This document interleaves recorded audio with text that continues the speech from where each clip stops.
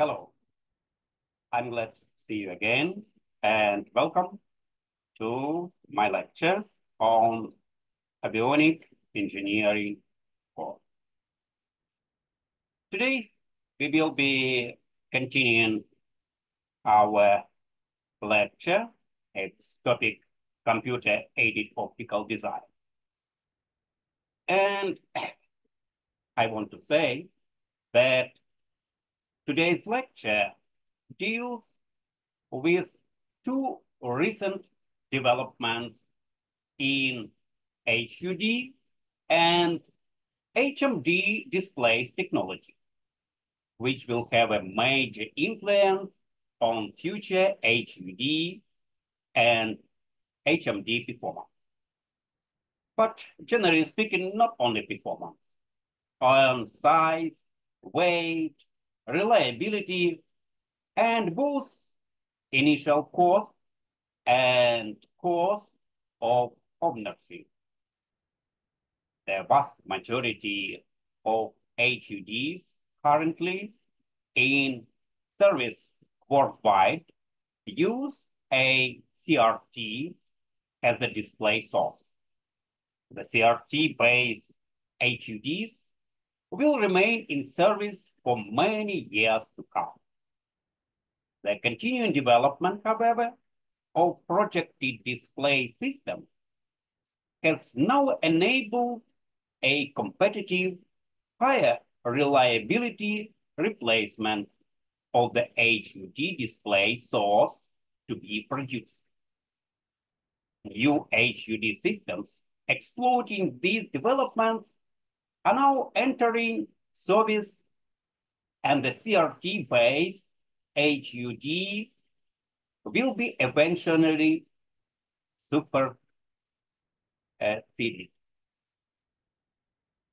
It is also possible to update existing CRT-based HUDs with, in effect, a new lamps for all replacement of the CRT together with updated electronics. It is appropriate at this point to review the silent characteristics of the HUD CRT in order to appreciate why it has been such a hard act to follow. The CRT is basically a very simple and technically elegant device which has truly been one of the greatest enabling inventions of the 20th century. Its main limitations are its reliability, around 2,000 hours MTBF, which impacts adversely on life course, cycle costs in civil airline operations. CRT failure modes are generally benign and catastrophic failures are rare, so that a planned replacement is possible. And this is very nice. Are you agree with me? Okay. Aging is a slow process associated with the cathode degradation and phosphor burning. In practice, the highly stressed high voltage supply has been the usual cause of failure. The resolution of IR and FLIR sensors has also now overtaken that possible with a CRT and the luminance required. The CRT, however, has major advantages, which have been hard to match, such as sharp, crisp, cursive display symbology, and the very wide viewing angle inherent with an emissive display, an extremely high display integrity. The probability of the CRT itself displaying misleading information is less than 1 part in a billion per hour. The CRT provides image drawing and the light source in one package. It can operate in a cursive, raster, or mixed mode, giving crisp images in all of these modes, free from dynamics artifacts such as aliasing and speckle, which can occur with other display sources. It can also provide a stable and controllable luminance over the range from 0.6 and up to 12,000 feet lumbers. The CRT phosphor color can be easily optimized to the peak eye response, normalized to 555 nanometers, where the PI and P43 and even P53 phosphor are highly efficient. The CRT count is basically handmade, and only a very high volume program can justify any automation. With the result that count variations have to be corrected. There are few engineers around now, however, who understand analog deflection and video thickening. The ideal solution would be to produce a laser equivalent to the CRT and scan the laser beam like the electron beam in a CRT. In a further decimile of CRT, it is also possible to scan a phosphor screen with a laser beam to give the desired color. It has not proved possible, however, to meet the required scanning speeds today. The current solution to replacing the CRT is to use a projected type display with a very high luminance light source to illuminate a light modulator, such as a flat panel high-resolution display device. Also, losses in the light modulation process contain the display efficiency. The HUD requirement can be met and reliability greatly increased. And this figure on this slide is a block diagram of a projected display unit for a HUD. A high luminance light source is used to illuminate a flat panel display device comprising a matrix addressable XY array of electrically switchable light reflecting mirror filament. The display image so created is then projected onto the display screen and related by the HUD optics to the HUD compiler. The luminance of the light source is controllable over a very wide dynamic range to meet all ambient light conditions from very bright sunlight to night operation. The only viable light source until recently was a laser and production HUD using a laser light source are now entering service.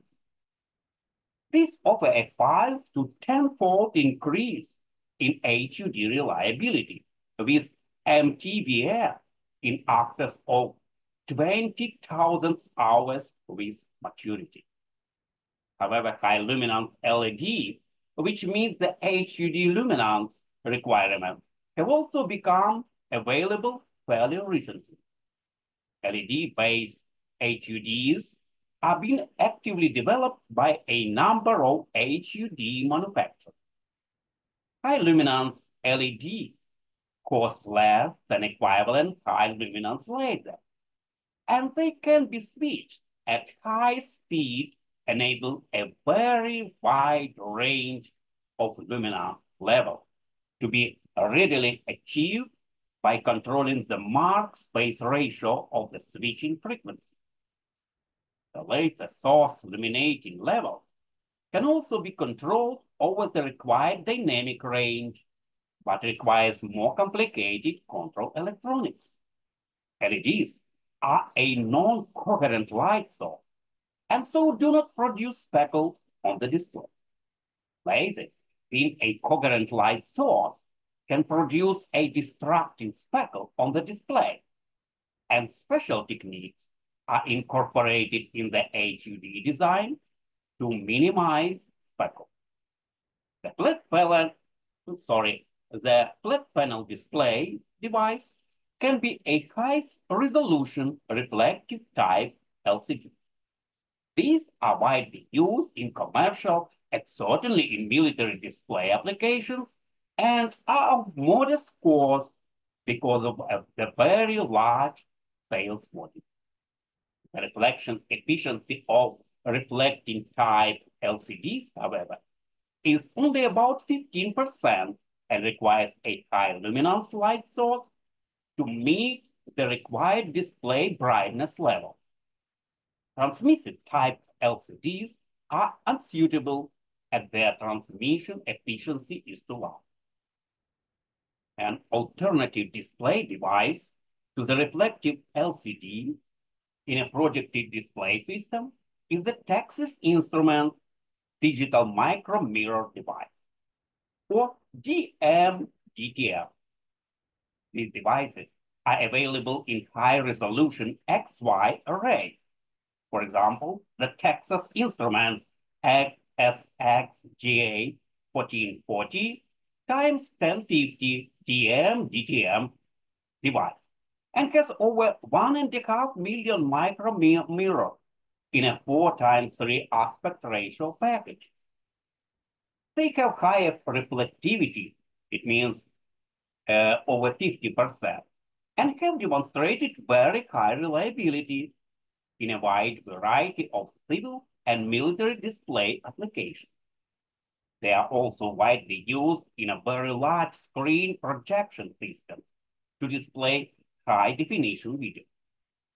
The Texas Instruments DMDTM is basically an array of over 1 million hinged micromirrors, which can be individually deflected mechanically through, near 12%. Light modulation in a dark field projection system is achieved by tilting the micromirror to reflect light from the illuminating source to or away from the display screen. The micromirrors are matrix addressed and deflected by the electrostatic forces created by applying a voltage to the appropriate mirror electrodes. Each micromirror produces a display pixel. Okay? The micromirrors are very small indeed, around 10 microns square. It means 1 micron in a thousands of millimeters. Small size can be appreciated by the fact that the tip of the mirror moves through just 2 microns in rotating 20 degrees. The micromirrors can be switched at several kilohertz. Space constraints limit further discussion of these devices, and references are given in the end of the lecture in further reading.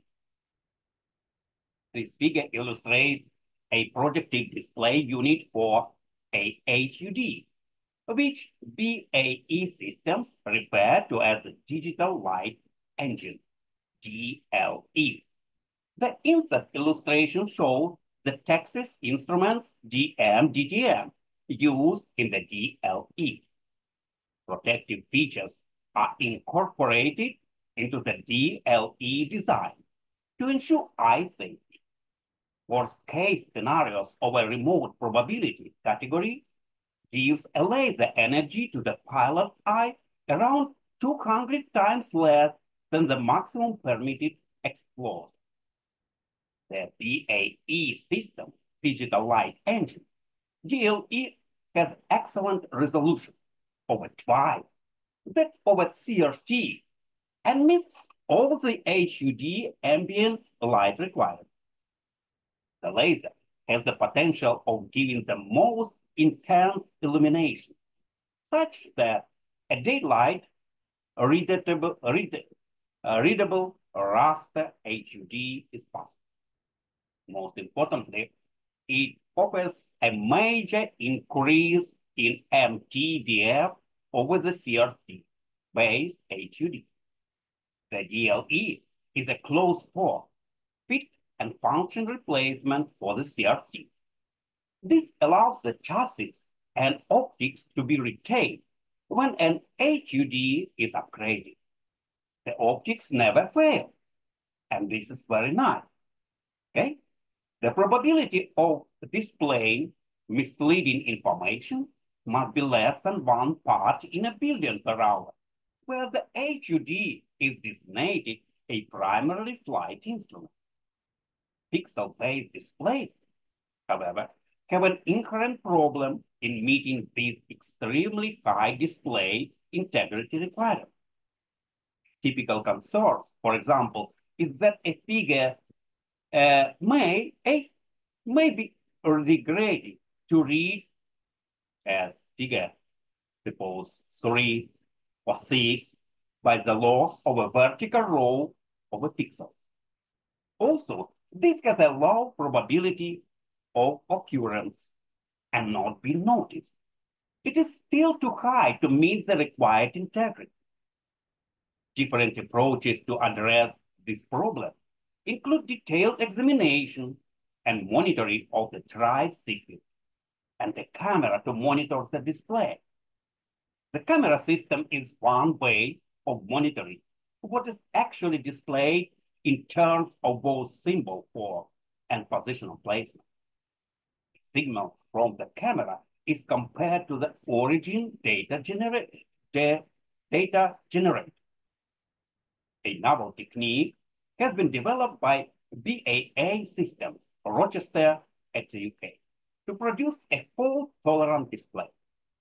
This patent approach uses the display device to create an active computer-generated hologram, CGH, of the display image, which is then illuminated by a solid-state laser to recreate that image on the diffuser screen.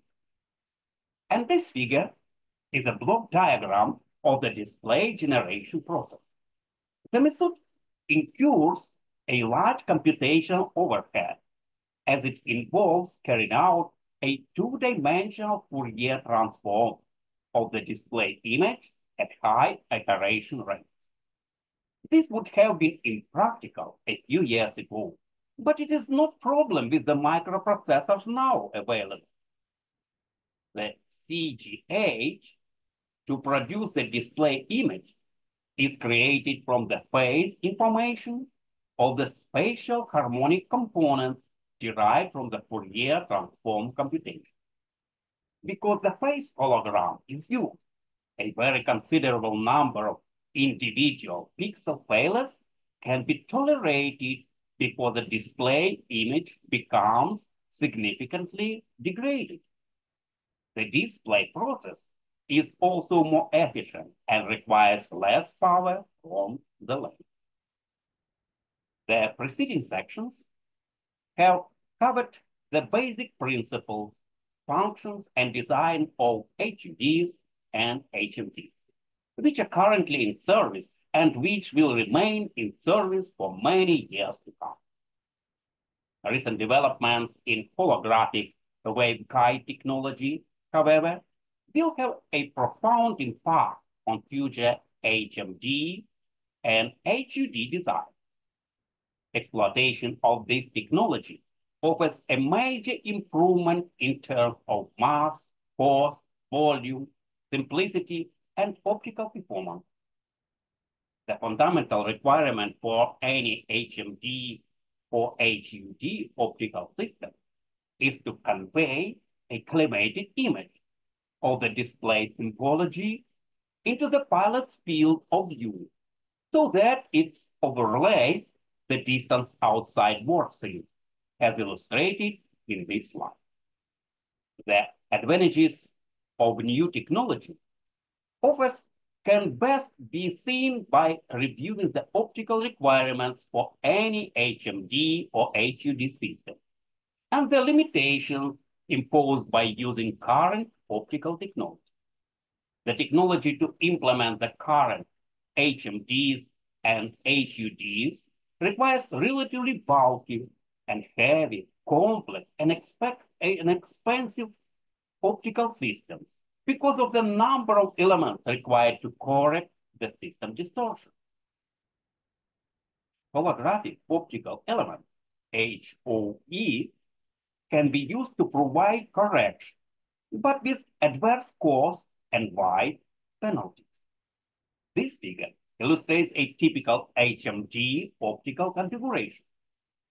The illustration could also represent an HUD optical system with some repositioning of the optical element. The relative complexity of the optical system can be seen. The mass is also well forward of the pilot's head, COG. Space and weight constraints several times severely limit the diameter of the relay lens aperture, which in turn determines the size of the exit pupil. Particularly large lenses will be very expensive if they are not to suffer from aberration. They are also size limited by the severe thermal and vibration stresses experienced in military aircraft. HMD and HUD systems exploiting holographic waveguide technology are being actively developed by Fire Systems, Rochester in Canada. Fire Systems refer to the new technology HMD as the Q-side HMD. The new HUD as the QHUD. The Q is derived from the quantum, from the exploitation of quantum mechanics physics, and the quantum leap in performance that the technology can provide. This figure illustrates the basic concept of using a simple holographic waveguide to convey a collimated display image directly into the pilot's field of view. The systems explore some of the original work in optical waveguide technology carried by the Professor Bill Crossland and Dr. Adrian Travis in the Cambridge University Engineering Department. And this figure is a schematic illustration of a Q-side HMD showing the basic elements. A brief explanation of the operating principles involved is set out below. Space constraints and company confidentiality limit the depth of the coverage. It is also assumed that our student will have some basic knowledge of optics, and where this is not the case, will accept certain basic principles and facts. The optical waveguide comprises a sandwich of two thin rectangular glass plates with a holographically generated diffraction grating in the middle of the sandwich. The display image is first optically collimated with a simple lens system and then launched into the waveguide by an optical prism arrangement. The optical elements are small and relatively low cost. The lenses are on axis and can be of optical quality plastic. The light rays from the collimated display image are then internally reflected along the waveguide as shown in this figure. When a reflected light ray encounters the diffraction grating, a very small fraction of the light is diffracted out as shown. The diffracted light from the grating forms a continuous row of images of the display exit pupil, which is duplicated along the horizontal waveguide. The second waveguide, which forms the combiner, is optically coupled at right angles of the first waveguide. The row of exit pupils from the first waveguide is then coupled into the second waveguide so as to form an array of rows and columns of exit pupils along the waveguide combiner, as shown in this slide. The function of this second waveguide is to couple the exit pupil to the eye. The image is ejected normal to the glass and overlaid on the outside wall, because the display image within an exit tuple is collimated, that is, focused at infinity. It does not matter if the pilot can see a particular symbol in two overlapping exit tuples. That symbol will still overlay the same point on the distance outside the board scene. And this slide illustrates these fundamental principles. And the next figure in this slide is a photograph of a Q-side HMD. The basic simplicity of the HMD can be readily seen. It is intrinsically inexpensive to manufacture, and a modular approach enables it to be incorporated onto existing pilot helmets as a bolt-on attachment. The simplicity of the size, low mass, and the large eye position box make it an attractive solution. Symbology and/or video can be displayed, providing full head-up operation. It is also fully compatible with night vision goggles and BGs without modification or reconfiguration. This is a major advantage, particularly for helicopter applications. The sight is mounted on its own mount and positioned at approximately 25 millimeters from the eye. The holographic waveguide combiner is roughly credit card size and about 2.5 millimeters or 0.1 inch thick. The insert photo has been taken looking through the combiner and shows displayed symbology overlaying the outside port scene.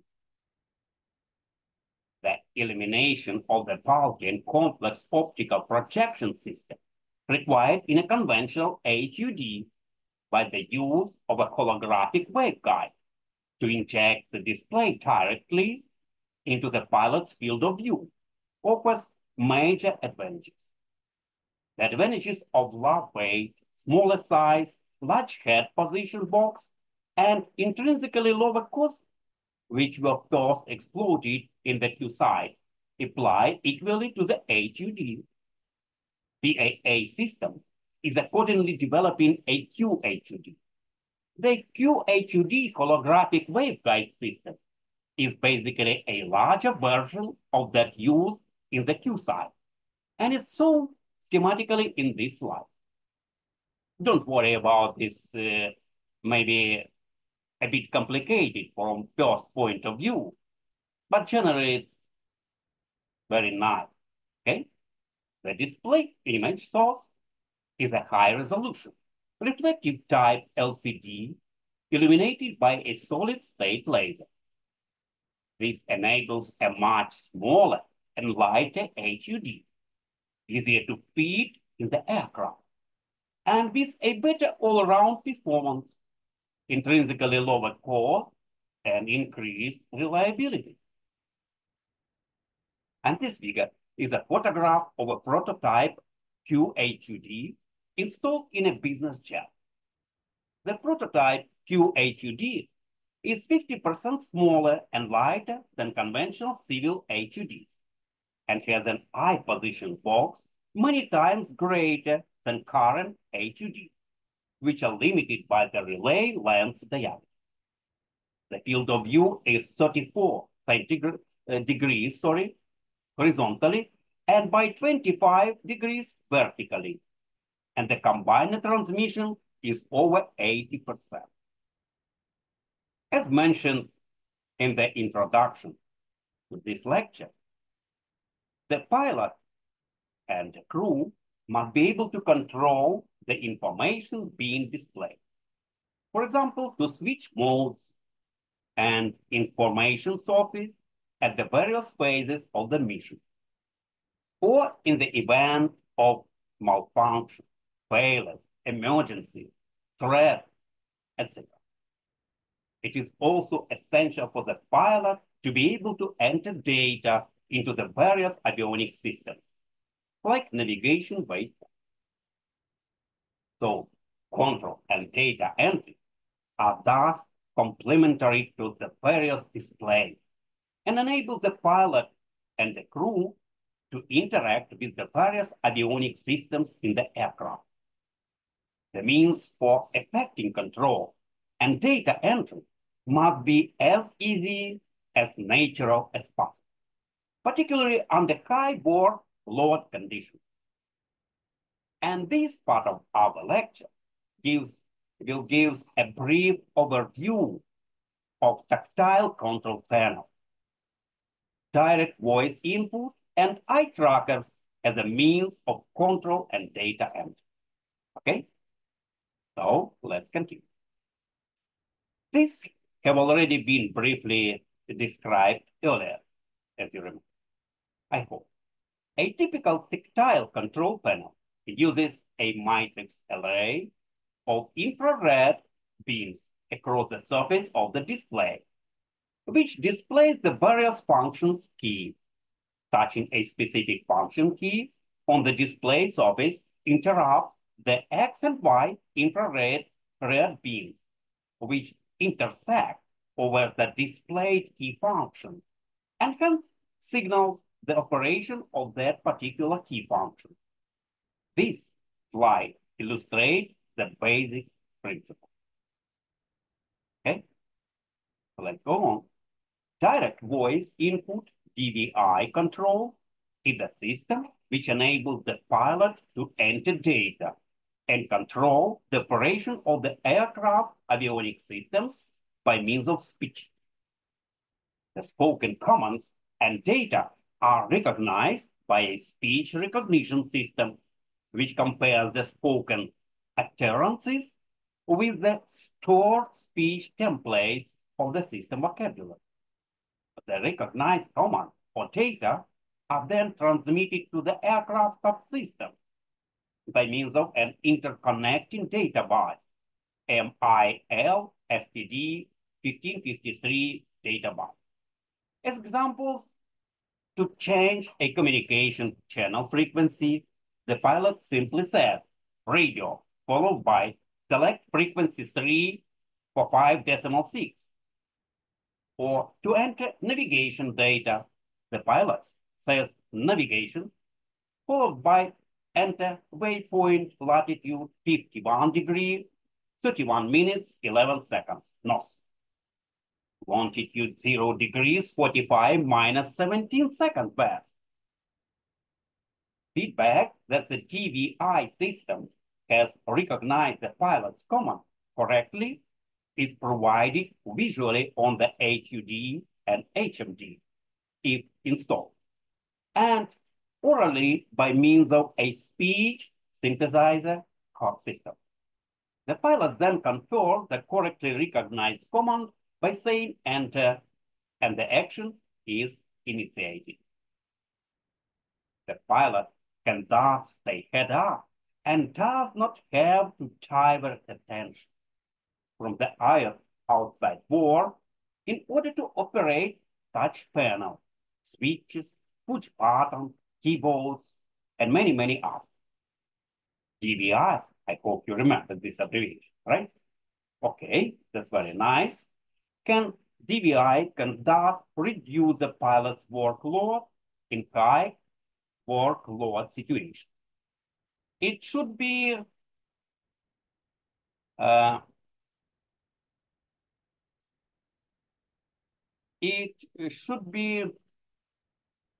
noted that the vocabulary required is not extensive, and pilots and crew may go DVI some.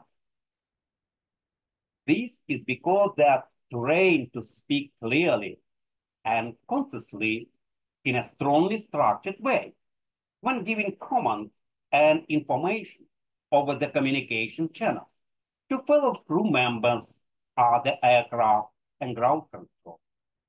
The main characteristics and requirements for an airborne DVI system are briefly summarized as fully connected speech.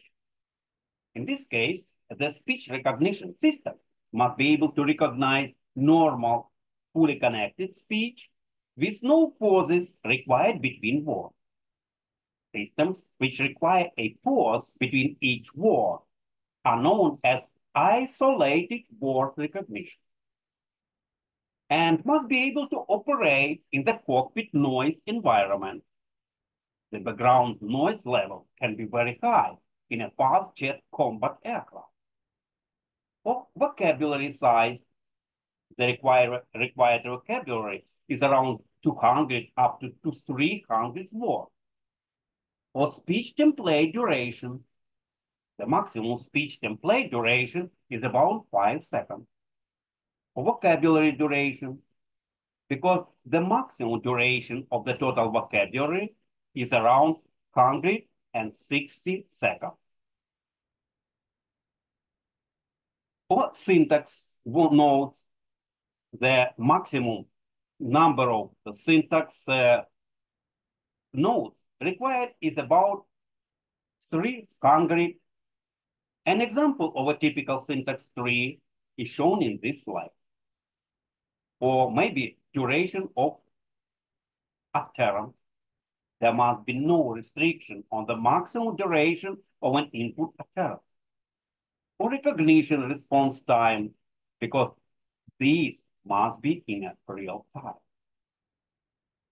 Only a very brief outline of speech recognition systems can be given because of space constraints. The basic principles are to extract the key speech features of the spoken utterance, and then to match these features with the stored vocabulary template. Sophisticated algorithms are used to select the best match and to output the recognized words if the confidence level is sufficiently high. And this slide illustrates the speech features of an individual word which can be extracted by special analysis of the spoken utterance. The distinctive features can be seen in the 3D spectrogram. Very extensive research and development has been carried out and is continuing activity worldwide to produce speech recognition systems which are speaker independent. That is, they will recognize words spoken clearly by any speaker. And this is very nice. Various recognition algorithms are used, including Markov pattern matching and neural net techniques. Commercial systems with an impressive performance are now widely available. For example, automated telephone inquiry and data entry systems. Although these systems only require a limited vocabulary, the accurate recognition of strings of numbers is a good test for any speech recognition system. The airborne environment, however, poses particular requirements, such as the ability to operate to a very high confidence level in a high background noise situation. Recognition accuracies of at least 96% is required in the cockpit environment to minimize having a repeat, a command. And this would defeat the objective of easing pilot workload. The speech recognition system must also recognize commands spoken during the physical stress of maneuvering. For these reasons, the stored vocabulary templates are currently derived directly from the pilot to characterize the system to his particular speech pattern. As already mentioned, the stored vocabulary requirements are not extensive, only about 200 or 300 words. IKBS technology can also be used to improve the recognition accuracy by deducing the context in which the words are spoken and ruling out words which are out of context or unlikely. In the case of numerical data, numbers which are outside the likely range for that quantity, for example, radio frequencies or latitude or longitude coordinates, can be rejected. Knowledge of the context is essential when we carry out intelligent conversations in a noisy environment where not every word can be heard clearly. For instance, at a party where there are many conversations taking place at the same time. Audio warning systems using speech uh, synthesizers to provide voice warning messages to the pilot or crew of system malfunctions and dangers or threats are now well established. They are also complementary to a DVI system to provide the essential feedback that a spoken command or data input has been correctly recognized. Development of digitally generated speech synthesizers has been taking place over many years, and high-performance systems are now available and in wide scale use in many everyday applications, apart from aircraft.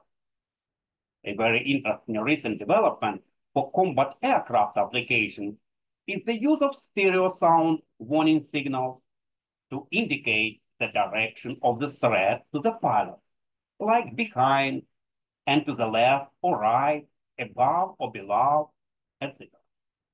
Trials in advanced cockpit simulators with fast jet pilots from front-line squadrons have produced favorable and positive responses, and it is considered that stereo warning systems are likely nearest future development. The integration and management of all the display surfaces by audio inputs enables a very significant reduction in the pilot's workload to be achieved in the new generation of single-seat fighter or strike aircraft. And this slide illustrates the basic concept of an audio or tactile management system. Such a system is installed in the Eurofighter Typhoon, and the effectiveness of the system is reducing pilot workload when combined with the carefree maneuvering resulting from the AFBW flight control system, and the automated engine control system is referred to as voice throttle stick control. Eye tracking systems are being fairly widely used and evaluated in ground simulators for such future applications as improved target designation accuracy by enabling a more accurate measurement of the pilot gaze angle to be made in conjunction with a head tracker system. Data entry is in conjunction with a helmet-mounted display can also be achieved. A keyboard can be displayed on the HMD, and data can be entered by looking at the appropriate data symbol, like function switch and digits of from 0 to 9 and many others. And then operating a simple push button. The pilot's gaze angle is measured by the eye tracker and displayed by a simple cross on the HMD. The pilot can thus see his LOS, light of sight, is on the chosen symbol. A fast and accurate data entry system can be achieved by this means. Prototype helmet-mounted eye trackers have been built which explore the principle of corneal reflex. These have demonstrated half degrees accuracy at a 50 Hz iteration rate. It appears, however, that current helmet-mounted sighting systems and also current data entry systems are adequate. There does not appear to be a requirement for an eye tracking system at the moment which would justify the increased helmet-mounted mass and cost. Next part of today's lecture, it's called fly-by-wire flight control. The introduction on fly-by-wire FBW flight control systems has been a watershed development in aircraft evolution, as it has enabled technical advances to be made which were not possible before. One of the unique benefits of flight-by-wire FBW system is the ability to explore aircraft configurations which provide increased aerodynamic efficiency, like more lift and lower drag, but at a cost of reduced natural stability. This can include negative stability, that is, the aircraft is unstable over a part of the range of speed and high conditions, or maybe for flight envelope. The FBW system provides high-integrity automatic stabilization of the aircraft to compensate for the loss of natural stability, and thus enables a lighter aircraft with a better overall performance to be produced compared with a conventional design. It also provides a pilot with very good control and handling characteristics which are more or less constant over the whole flight envelope and under all loading conditions.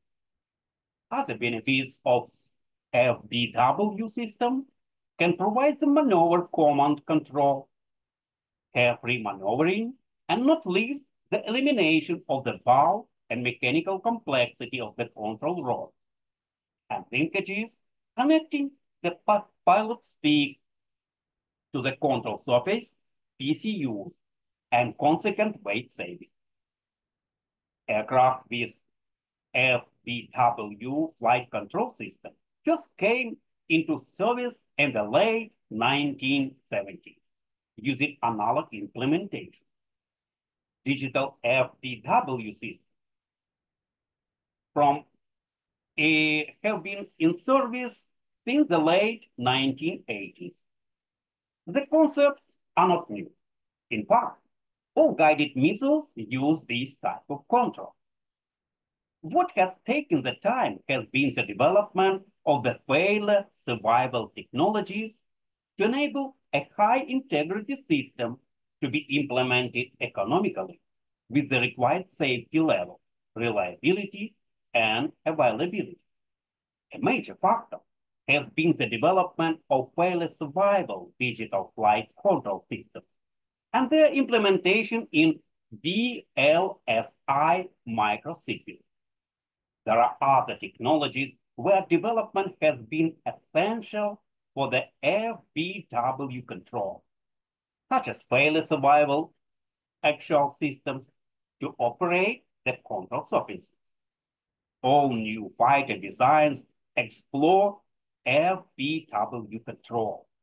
And this figure illustrates the Eurofighter Typhoon as a typical example. A recent development in military aircraft is the emergence of stealth technology, where the aircraft configuration and shape are specifically designed to reduce its radar cross-section. In general, the stealth feature reduces the aircraft's natural stability and damping. And FBW control is essential to achieve good handling and control characteristics. The current generation of civil airliners explore FBW control. Examples are the Airbus and Boeing 777 and 787. Very many tens of millions of flying hours have now been accumulated by aircraft with digital FBW flight control systems, and their safety and integrity have been established. And this slide shows the basic elements of FBW flight control system. But note the total elimination of all the complex mechanical controls, runs, and linkages. All commands and signals are transmitted electrically along wire, and hence the name fly-by-wire. Okay, very simple. the interposition of a computer between the pilot's commands and the control surface actuators, the aircraft motion sensors, which feedback the components of the aircraft angular and linear motion to the computer, the air data sensor, which supply high and airspeed information to the computer. Not shown in the figure is the redundancy to enable failures in the system to be absorbed. The flaps can also be continually controlled by the flight control computer. I think you agree with me. And command links and actuators omitted for clarity. The pilot does control the aircraft through the flight control computer, and the computer determines the control surface movement for the aircraft to respond in the best way to the pilot's commands and achieve a fast, well-timed response throughout the flight envelope. The key features are described in more details a bit later. Electrical transmission of signals and commands is a key element in an FPW system. Modern systems use a serial digital data transmission system with time division multiplexing. The signal can then be transmitted along a network or highway comprising two wires only, as only one set of data is being transmitted at any particular time. And this slide shows how a digital flight control system is interconnected using a digital data bus. Military FPW generally use a well-established MIL STD 1553 data bus system. The links and bus use a screen twisted pair of wires with a connection to the bus through isolated transformers. This is a command or response system with the bus controller function embedded in the flight control computer. It has a data rate of 1 megabit per second and a word length of 20 bits to encode clock, data, and address, and so can receive or transmit up to 50,000 data words a second. The Boeing 777 uses the RING 629 data bus system. This is an autonomous system and operates at 2 megabits per second. The links and bus use an on-screen twisted pair of wires with connection to the bus through demountable current transformer couplers. The electronic complexity required in these systems to code the data and transmit it, or to receive data and decode it, is encapsulated in one or two integrated microcircuits. Data bus systems are covered in one of the next lectures from our avionics system integration lecture. The actuation systems, which control the movement of the control surfaces, are vital elements in FPW systems. They must be able to survive any two failures and carry on operating satisfactorily in order to meet the aircraft safety and integrity requirements. The servo actuation systems driving the control surface comprise a two-stage servo system with the FPW servo actuators driving the tablets control valves of the main power control actuators. Both electrohydraulic and electric first-stage actuating systems are used. Also, the trend is now towards the direct drive electric motor. Linear and rotary electric magnetic actuators are used with multiple independent windings. 3 windings in the case of a triplex system, or 4 windings in a quadruplex system. A typical quadruplex actuating systems comprises 4 totally independent first-stage actuators which force add their output to drive the power control unit, PCU, servo control valve. And this figure shows a quadruplex actuating system schematically with electrical first stage actuators driving the PCU servo control valve. There is no mechanical feedback from the PCU actuator to the servo control valve, as there is in a conventional non-FBW system. Instead, the position of the control surface is fed back electrically to the input of the actuator control electronics. Four independent position sensors are used to maintain the required integrity.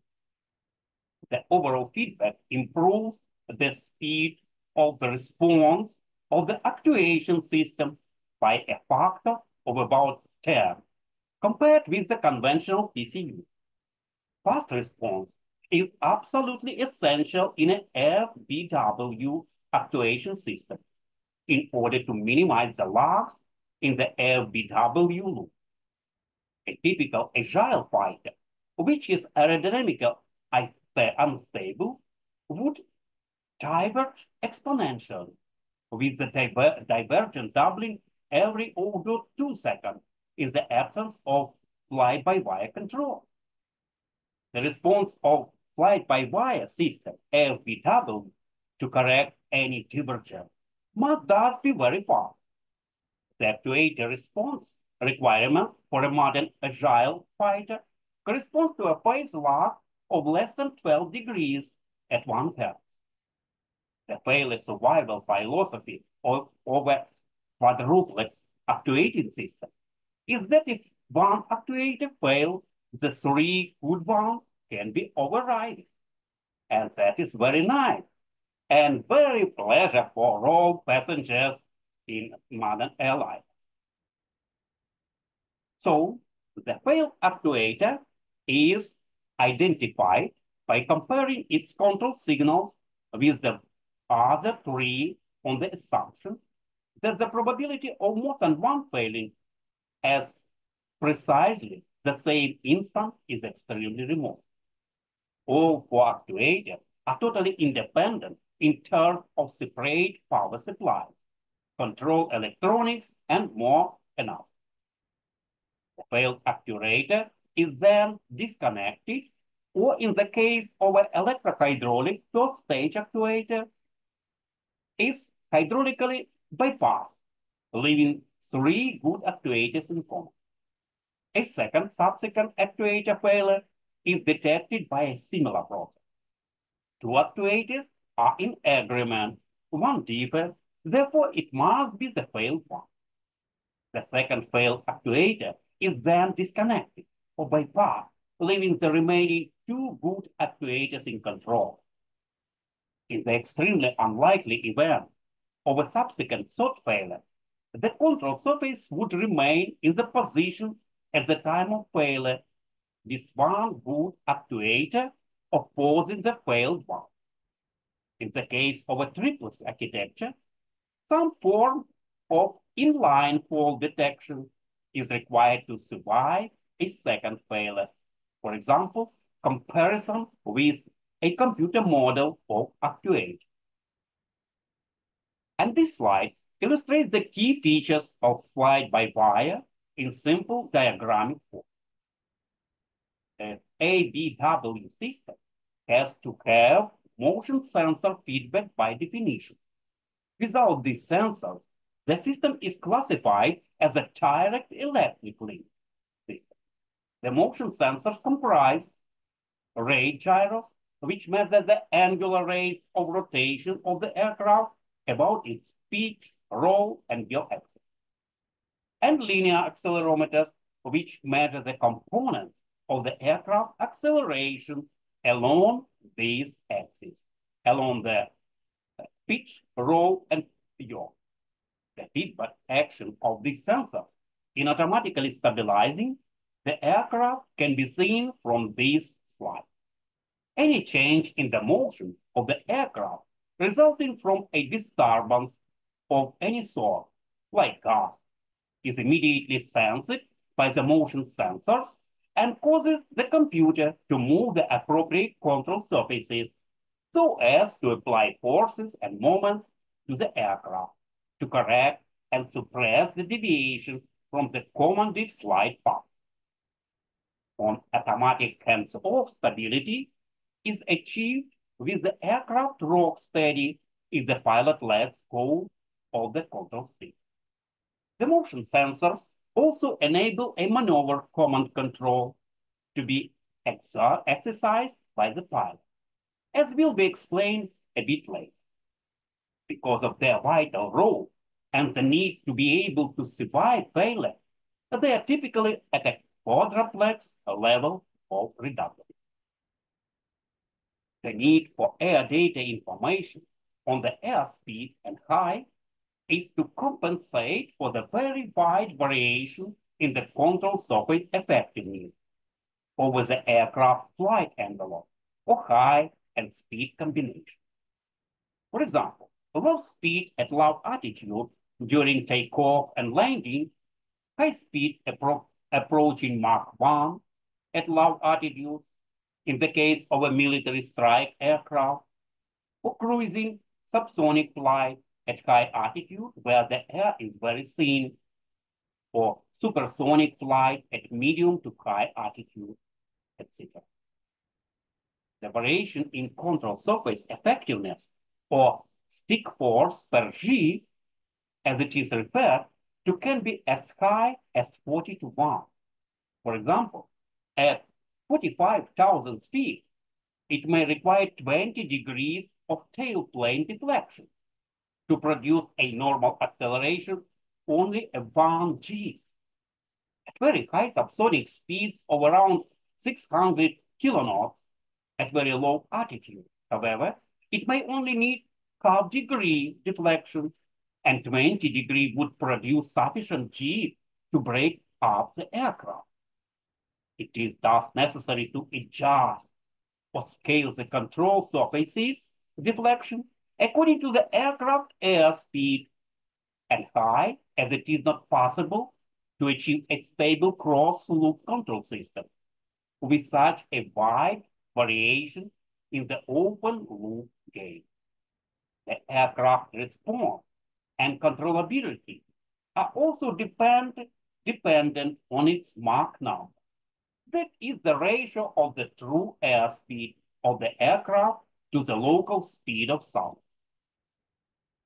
The flight-by-wire system is thus supplied with airspeed, height, and Mach number in order to adjust or scale the control surface deflection accordingly. And this process is referred to as air data gain scheduling in the USA. Totally independent, redundant sources of air data information are required in order to meet the safety and integrity requirements. And generally, quadruplex sources are used. The FBW system also requires information on the aircraft incidence angles, that is the local flow angle in the pitch and yaw planes between the airstream and the fuselage datum. The pitch incidence angle controls the wing lift, and it is essential to monitor that the incidence angle is below the maximum value to ensure that a stall condition is not reached. A stall results when the airflow starts to break away from the upper surface of the wing, with consequent sudden loss of lift and control. The incidence angle in the pitch plane, or angle of attack, as it is often called, is used as a control term in pitch flight-by-wire system. The incidence angle in the yaw plane is known as the angle of side slip and is used as a control term in the FBW rudder control system. This figure illustrates an integrated air data sensor unit which combines the incidence vane and the pitot-static flow. The vane aligns itself with the airstream in the same manner as the weather vane. The unit contains the total pressure and static pressure sensors together with the associated electronics, including a microprocessor, to carry out the air data computation. It provides high calibration airspeed, Mach number, and local flow angle information to the flight-by-wire system. For this air data transducer system, as they are known, are installed on the Eurofighter Typhoon to meet the failure survival and integrity requirements.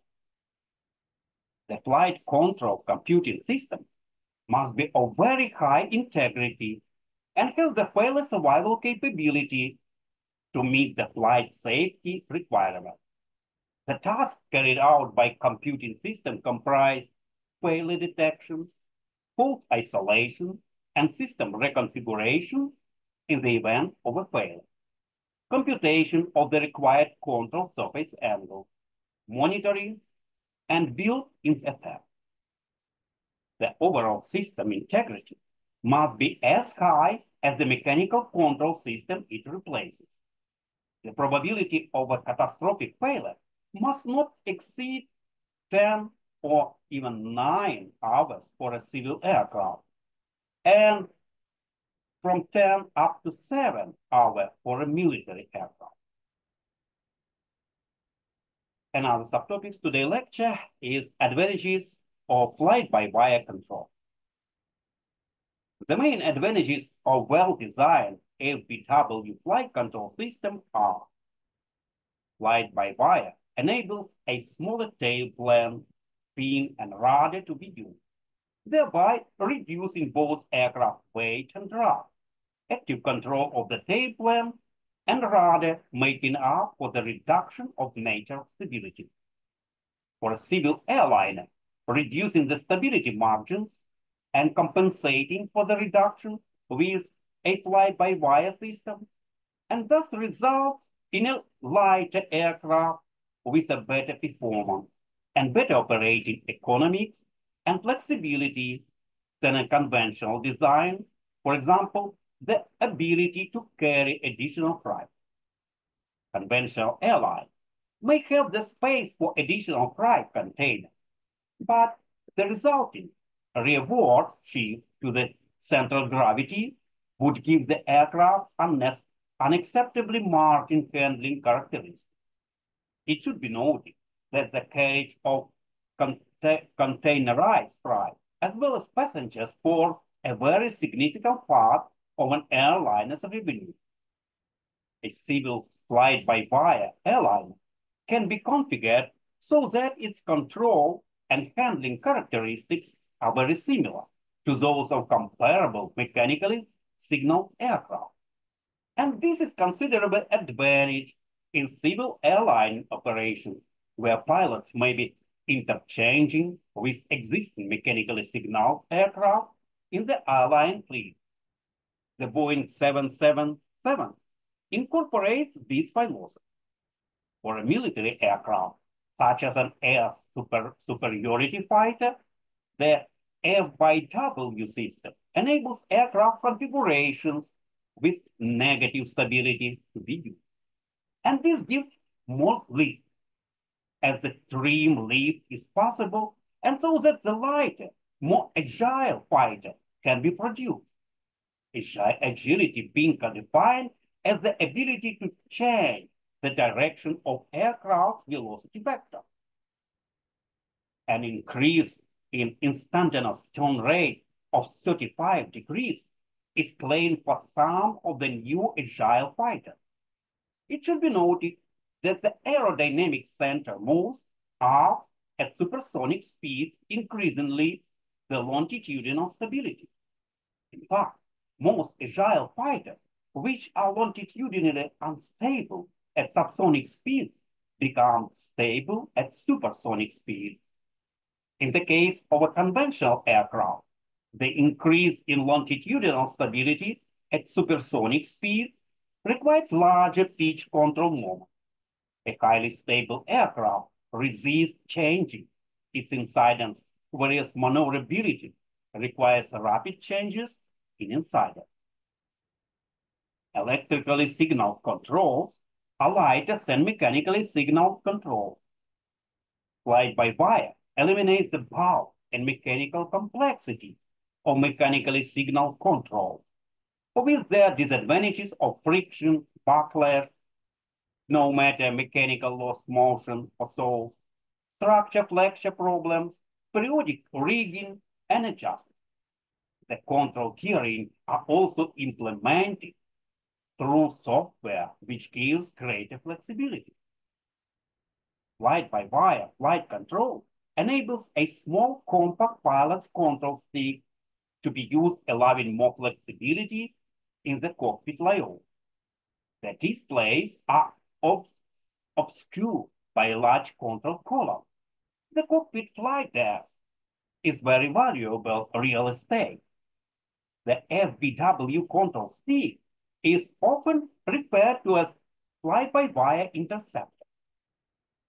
A FBW interceptor is defined as a device which translates the pilot's control inputs into electrical signals. They can be divided into two basic types, passive and active. The passive type of fly-by-wire interceptor provides a fixed stick-force-stick displacement relationship by means of mechanical spring box arrays.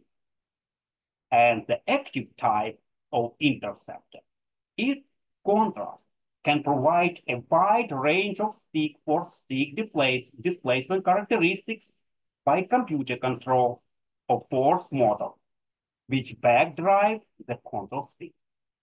Active interceptors are a subject in their own right and maintain the balance of this part of our lecture.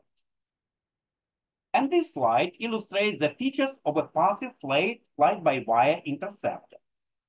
The illustration shows a centrally mounted control stick is installed in the Eurofighter Typhoon on the right side, and the side-mounted stick on the left is the Lockheed F-22 Raptor fighter. The diagram shows the construction schematically. The stick is a two-axis one and provides pitch and roll electrical command signals. Typically for independent electrical positions, pick-offs are provided for each axis of control.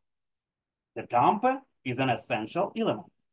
Without it, the stick would be considerably underdamped because of the low friction in the mechanism and the significant mass of the hand grip. It provides a smooth feel of the stick movement. The spring mass damper combination acting as a low-pass filter on the stick movement. The stick force characteristics are shown in this figure. A small breakout force is required to displace the stick from the central position in pitch and roll. Roll control is a simple linear spring characteristic. Pitch, however, requires a step increase in force at larger stick displacement, and spring rate increases so that larger forces have to be exerted when commanding high G maneuvers. These characteristics are carefully tailored to meet the consensus of pilot approval. And these controls need to be integrated automatically to avoid an excessive pilot workload, too many things to do at once, leading and trailing edge flaps for maneuvering, and not just for takeoff and landing, or variable wing sweep, thrust vectoring, and the electrical interface and the maneuver command control of the flight-by-wire system greatly ease the autopilot integration task. The autopilot provides steering commands as pitch rate or roll rate commands to the FBW system.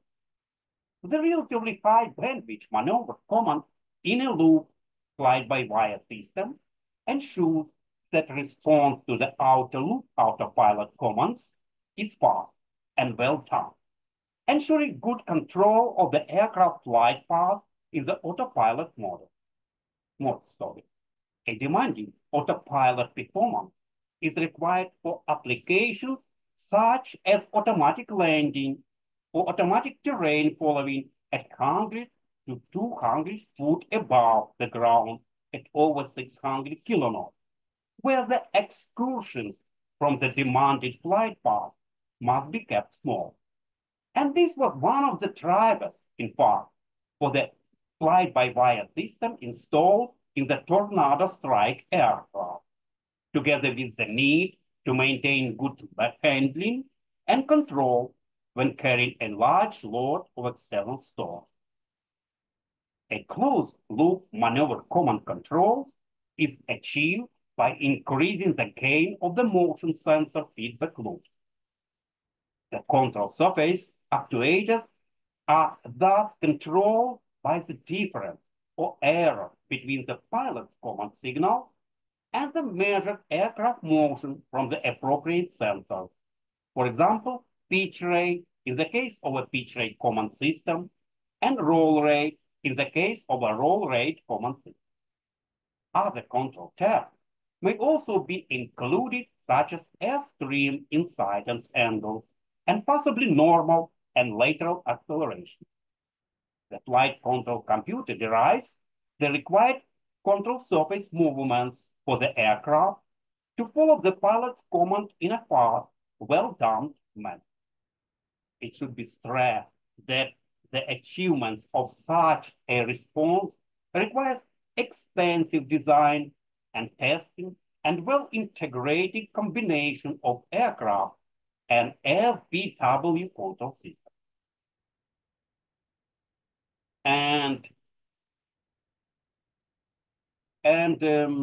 For instance, adequate control power must be available from the control surfaces and nonlinear behavior taken into account, like rate limiting in the actuating system. A well-designed closed-loop control system offers the following advantages over an open-loop control system. And first of all, the steady-state output to input relationship is substantially independent of changes in the loop gain, which provides this remains sufficiently high. Second, the system bandwidth is improved and the phase lag, when following a dynamically varying input is reduced.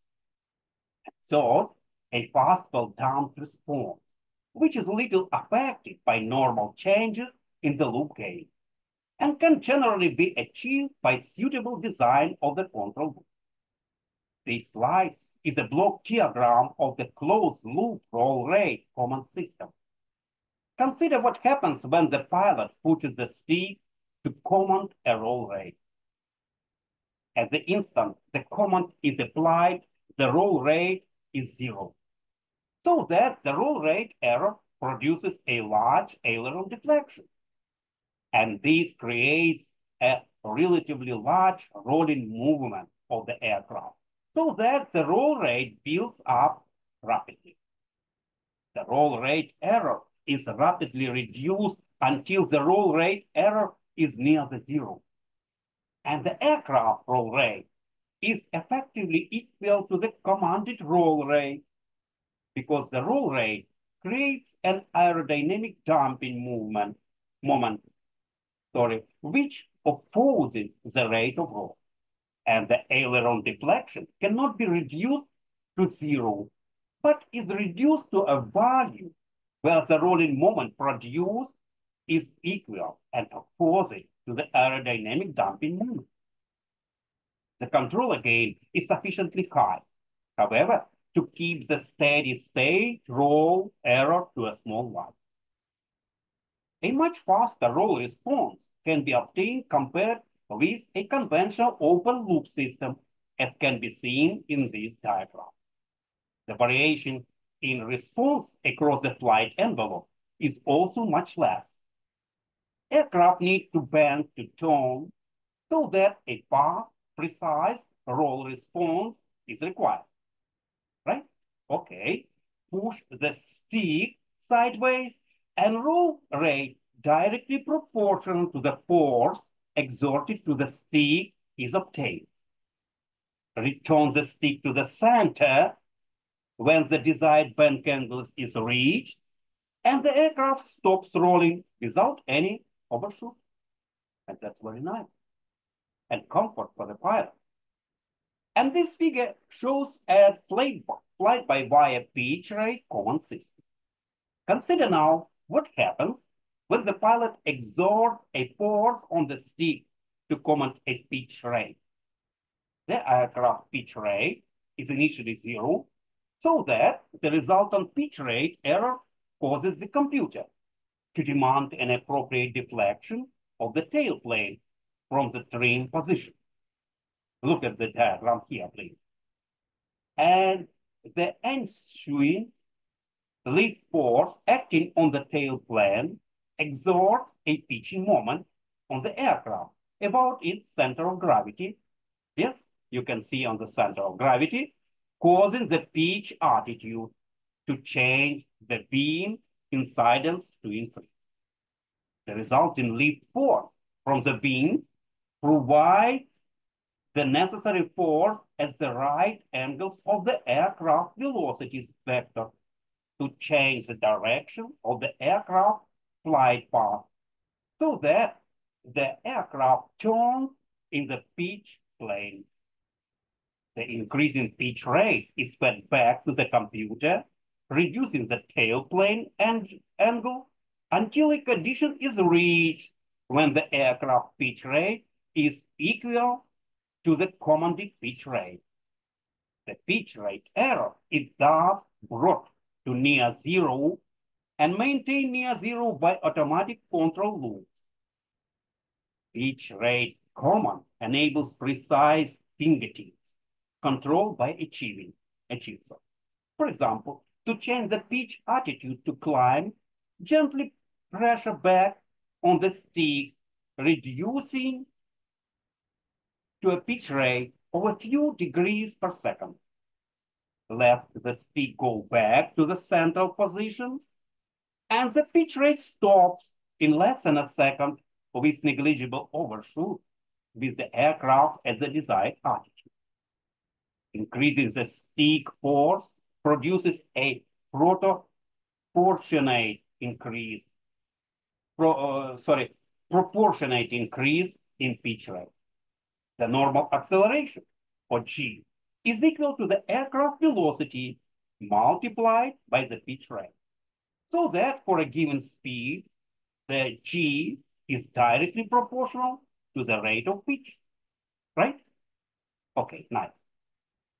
The concept of reducing the rider cross-section of an aircraft so that it is virtually undetectable, except at very close range, and has been given the name stealth in the USA. Rider reflection returns are minimized by the faceted surfaces, which reflect radar energy away from the direction of the source. Engine intake design and the extensive use of radar energy absorbing materials in the structure. An example of a stealth aircraft is the Northrop B-2, shown in this slide. Stealth considerations or requirements can conflict with aerodynamic requirements, and flight-by-wire flight control is essential to give acceptable, safe landing across the flight envelope. At this moment, I think it's enough for today. Okay?